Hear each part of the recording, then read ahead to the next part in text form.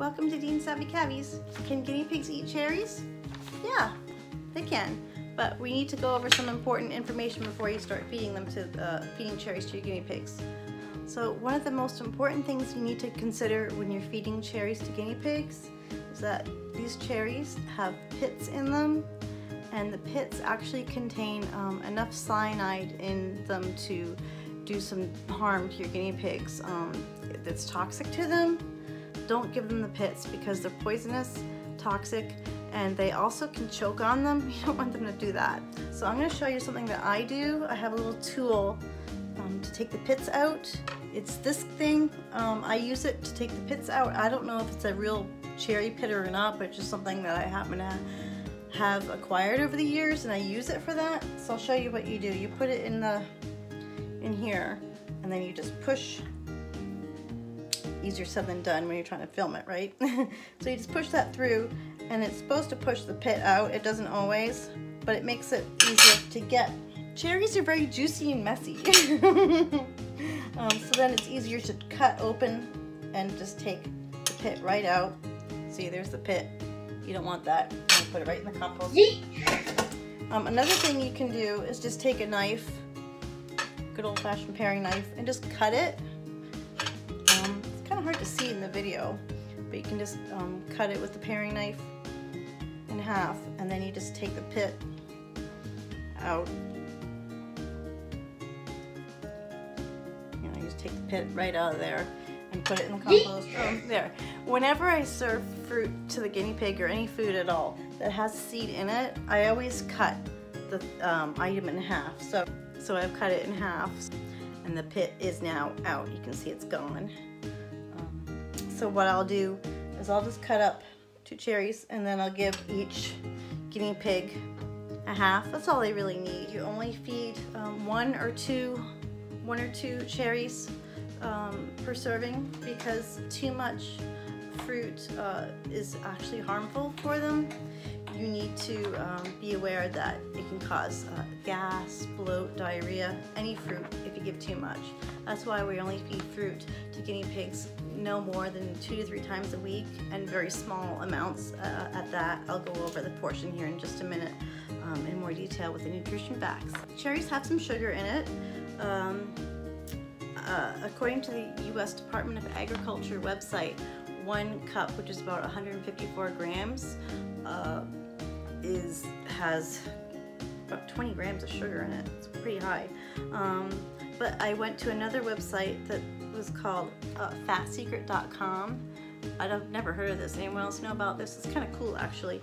You can enter in a certain portion for a food, and then it'll give you the nutrition facts, so you're not being stuck to a big, large portion like you would get on other websites that give larger portions, because we're feeding guinea pigs, we only get a little bit, right?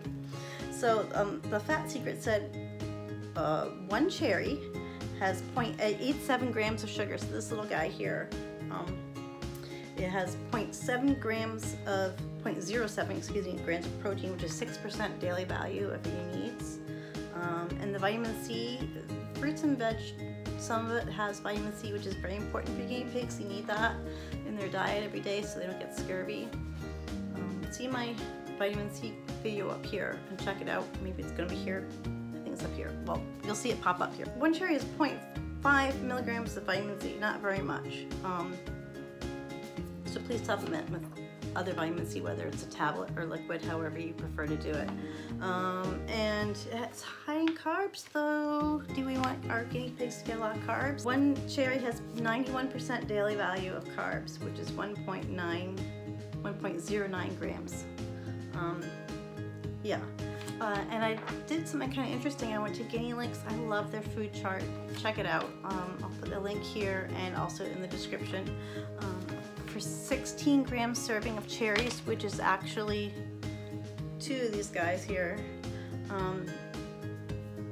It was good to know they gave a breakdown of like calcium to phosphorus ratio, which is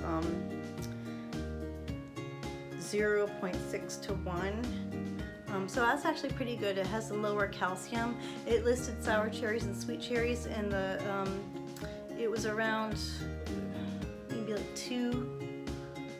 I think the calcium and the sugar was like around 1 to 2, so that wasn't bad. It was pretty low, so that's good. But just be aware of what you're feeding your guinea pigs and how much, because we want to be responsible and make sure that we're not harming them. We want to help them and give them treats, but we don't want to harm them either. So I appreciate you watching today. Thank you very much. Please like and subscribe. Be sure to check out my Etsy shop. I have guinea pig fleece pads, liners, and I've put up some face masks, some cloth face masks too. In this day and age, you kind of need them. So that's there as well. And I want to thank you. Welcome to all my new subscribers. I really appreciate your support, and I'll see you next week. I think next week I'll be putting up my cabbie house from The Sims 4 for the cabbie girls I created. I'm going to put that up. I'm going to work on that this week, filming from my Sims account, and that always takes a while because whenever I get online to do Sims, time flies. Like next thing you know, like 6 hours have gone by and I've only intended to be on there like maybe 1 or 2 hours. So that's the beauty of Sims. It's addicting and I love it, and it helps pass the time, but you gotta be responsible and take care of other things like our guinea pigs. So thank you very much. I'll catch you next week. Bye.